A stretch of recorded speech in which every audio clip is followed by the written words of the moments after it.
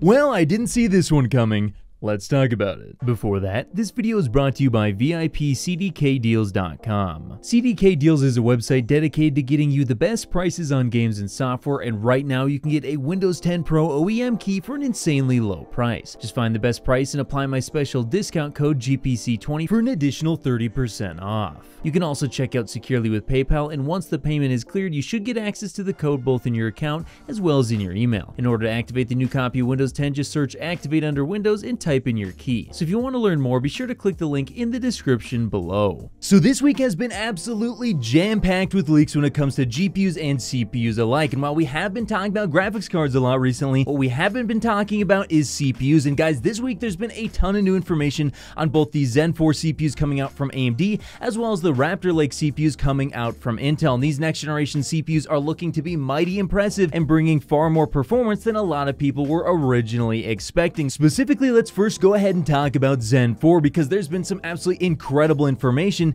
that I really just wasn't expecting to hear. And this information comes from WCCF Tech, and here's what they had to say about AMD's upcoming CPUs. Now, according to them, we're going to be getting a launch/announcement date on August 29th, which is less than a month away at this point. We're going to be getting reviews on September 13th, and then finally there will be availability on September 15th, which is just less than a month and a half away. So that's actually some very shocking information because originally I was expecting these things to be kind of announced sometime around September, with maybe availability later in September or even maybe a little bit later than that, moving into early the next month. So I'm actually very shocked and happy to see that we are going to be getting Zen 4 a little bit earlier than many people were originally expecting. In fact, the end of August, like I mentioned, that's less than a month away. So in less than a month, we're probably going to be getting all sorts of various different information on the Zen 4 CPUs, such as, the maximum clock speeds as well as what type of performance we should be expecting out of these CPUs. And speaking of performance, first let's go ahead and round up what the Zen 4 CPUs are going to look like, and then we're going to take a look at yet another leak to try and nail down just how fast these CPUs are really gonna be. So according to this chart over on videocards.com, it's looking like the 7950X is gonna indeed be once again a 16-core 32-thread CPU for their flagship processor. Now in terms of clock speeds, it's apparently going to be able to hit around 5.5 gigahertz. Now I have seen some leaks of potentially it getting even higher than that, but we'll just have to wait and see what the final models can really achieve,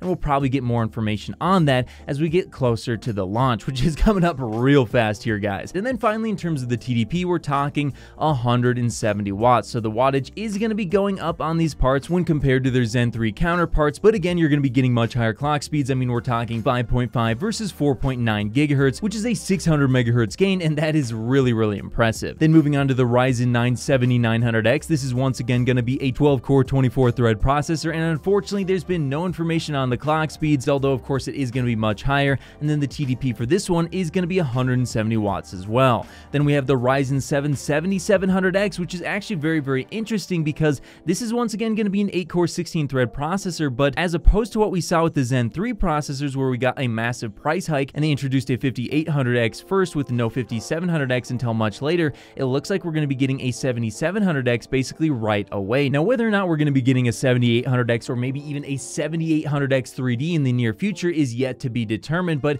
you know what, guys, seeing 7700X is definitely good news because to me this signals that AMD knows that they cannot charge an insane amount for these upcoming CPUs, as it's going to be a fierce battle between Zen 4 and Raptor Lake CPUs. So they're definitely not going to be able to charge insane amounts of money, meaning that yes, the 7700X is likely going to come in at a fairly reasonable price, and that's just great news for gamers. And finally, moving on to the Ryzen 5 7600X, this is going to be once again 6 cores and 12 threads, and it's going to have a base/boost clock of 4.4 and 4.9 gigahertz, at least according to this leak. So there you have it. It looks like overall Zen 4 is going to be a decent improvement over their Zen 3 counterparts. However, it's starting to look like the majority of the performance is not going to be coming from massive IPC jumps. However, it is going to be coming from the extra cache as well as extra clock speeds that are going to be coming with these CPUs, and I think you're going to be seeing a similar thing out of Raptor Lake as well. So I think the gaming performance performance uplift is going to be pretty decent, but the technical single-threaded performance probably isn't going to be as great as many people were expecting.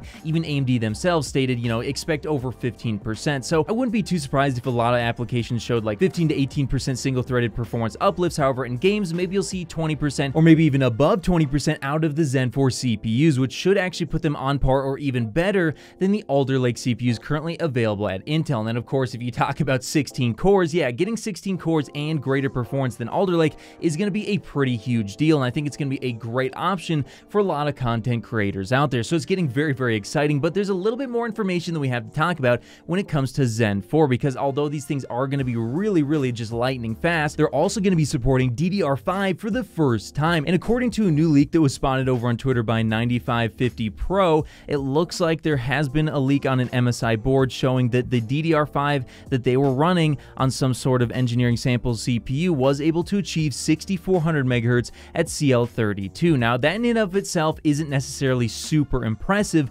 However, what I did find impressive is that unless things are just a little bit too blurry here, it's looking like it's 6400 megahertz CL32, 33, 33, 96. Now, 96 isn't too impressive. 32 isn't too impressive. We've seen many different kits of RAM hit, 6400 megahertz CL32, but what I haven't seen is 32, 33, 33. So what this signals to me is that these CPUs are going to come with possibly some new RAM that is going to be, at least in terms of the timings, probably a lot tighter, which means that this DDR5 is going to be a significant improvement over what you're seeing on the Alder Lake CPUs currently. So hopefully that's the case, and if that is the case, I do think you're going to see the DDR5 is going to start to become a lot more affordable and a lot faster. But now let's go ahead and wrap this video up by talking about Raptor Lake, because there's been a lot of leaks about Raptor Lake as well, and it's starting to look like possibly Intel might actually retain their gaming performance crown if Raptor Lake does turn out to be as good as many people are expecting. Now, AMD probably will have the multi-core performance crown, so it's going to come down to what you prefer, better gaming performance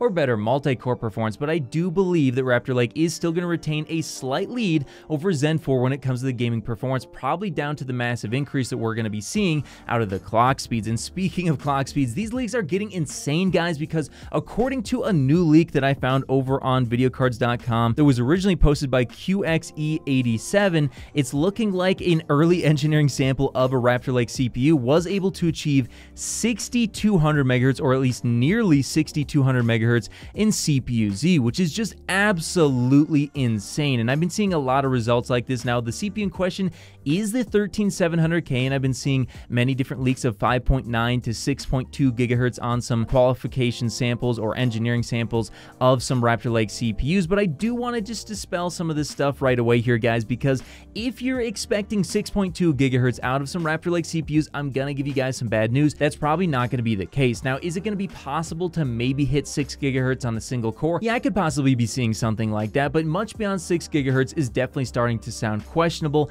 and talking about doing 6 or 6.1 or even 6.2 gigahertz on all cores is definitely not going to happen. And even if you are able to achieve 6 gigahertz on like a single core, it's only going to be for some really light loads, and in reality, this is not going to translate to gaming performance. So you're going to be much better off trying to do an all-core overclock. And speaking of all-core, it's looking like some of these leaks are doing all-core at 6.2 gigahertz. And guys, once again, I really don't think you're going to be seeing that. Now, over 1,000 points in CPU-Z is absolutely impressive. That's just absolutely insane. But if we take a closer look here, you're going to see this in a lot of the various different leaks. It's running a really high voltage. I mean, we're talking 1.536 volts. So at the very least, I do expect that they're probably running, chilled water or something like that. They're using some sort of exotic cooling, because this simply wouldn't be possible under regular air cooling or even water cooling. 1.536 volts is absolutely insane. Just to give you guys an idea of how insane that is, I can run a 12900K with the E-cores disabled up to 1.35 volts, but any higher than that, and I start breaking over 90 degrees Celsius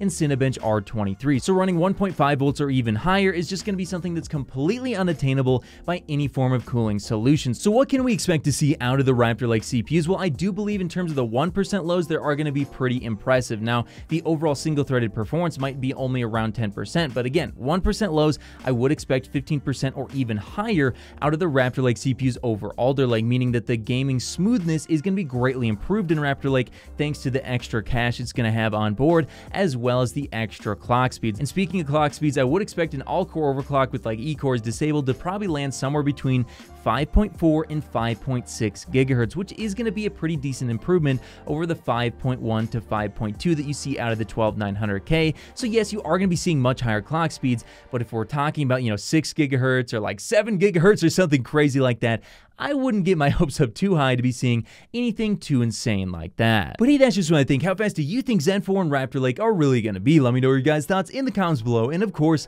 I'll see you in the next video. If you made it to the end of the video, be sure to drop a like. Every time you do so, AMD and Nvidia release new GPUs. Also, if you want to see more, check out one of these related videos. You won't be disappointed.